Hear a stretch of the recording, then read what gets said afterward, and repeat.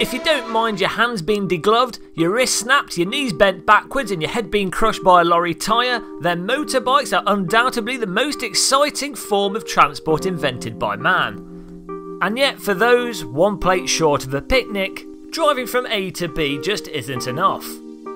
This is where we find the FIM Road Racing World Championship Grand Prix, otherwise known as MotoGP.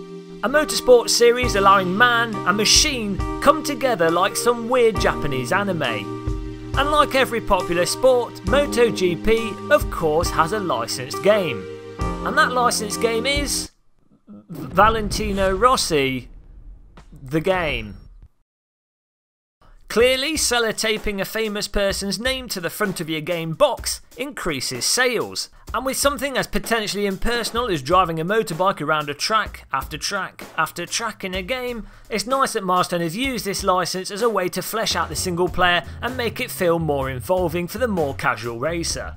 Somewhat strangely, on top of the MotoGP, the game also includes some driving in the form of rally and drift events, which was a little bit of a surprise, but again, it builds the single player and makes the game a sort of pick and mix of driving content. It's the single player, the progression through the single player and the variety in the single player that really makes MotoGP stand out. It's another one of those games that takes a sort of weird TV perspective of the sport and then captures that and places it in a game. The closest thing I can think of are the previous MotoGP games, but also games like Codemasters' Formula 1 titles, which sure don't have the most realistic or deep physics, but played with a gamepad, perhaps with some assists on, it allows people to take part, kind of, in the sport that they enjoy watching.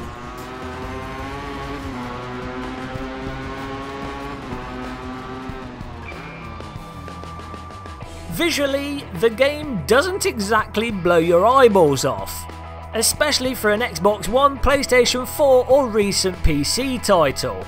Now the graphics are functional and there's some really nice animations, especially whilst you're leaning in and out of corners, but the shadows, lighting, textures and effects are about as titillating as a supermarket vegetable aisle.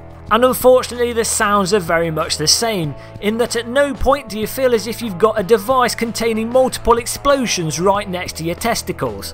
Which is unfortunate because sound is something that really helps draw you in, give a sense of speed and danger to driving games. AI in the title I'd say is acceptable, but they do tend to slow down a bit too much and suffer from the same AI problems that seem to be endemic to every single driving game made. That said, if you're not playing on the hardest settings and not expecting a hardcore simulator, the AI do put up a nice challenge and they can be quite entertaining to race with.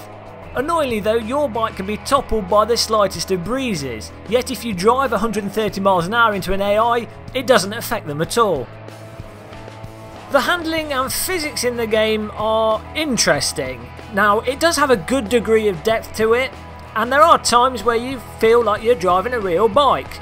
But for the most part, it's a little bit sluggish and the bikes lack the response of what you'd probably expect from the real thing. Also, the game tries to do this weird mix between realistic and arcadey handling, and sometimes you find yourself tripping over the bikes and not being able to work out what the game really wants you to do to get the most out of them. If you're playing with assists on, you won't notice any of this and you'll be able to breeze through it and enjoy the game. If you turn all the assists off and try and approach it more as a simulator, I think things can get quite frustrating and it just doesn't have that hook that hardcore sim fans such as myself look for to justify spending lots of time playing the game. Milestone should certainly be commended though for allowing people to pick the driver's riding style, allowing plenty of options to approach the bikes in different ways, as well as having full setups that genuinely affect how the bikes handle. The game also has a really nice guided setup menu where you put in how the bike's handling and how you'd like it to change, and the game suggests to you what you need to do to get the improvement you want. In terms of performance and stability, the game runs really well and there's no issues with crashes or glitches rearing their ugly head. The final question is, should you buy Valentino Rossi The Game, or is it worth getting? Well, I'd say if you're a hardcore simulator fan, no, it's not really a hardcore simulator, and I think you'll find the handling somewhat irritating.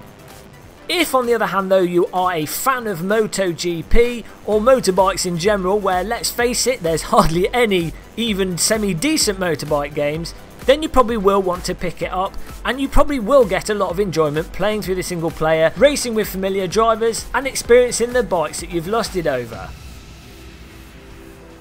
I also think completionist gamers will genuinely enjoy playing through the single player, unlocking the content and doing the various challenges. Simply put, this is probably the best motorbike game that Milestone have produced. Following on from this review, I'm going to upload some single player events and I'll talk through them. Feel free to ask questions in the comments and I'll try and address them along with some more gameplay footage. And don't forget to click the subscribe button and like the video if you enjoyed this. I will see you very soon in our next video. Goodbye.